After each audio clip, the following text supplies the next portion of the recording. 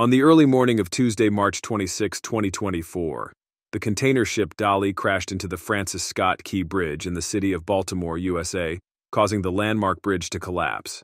The Dali sails under the Singapore flag, but its crew consists of 22 Indian nationals.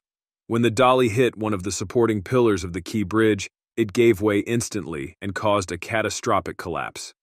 This was caught on video.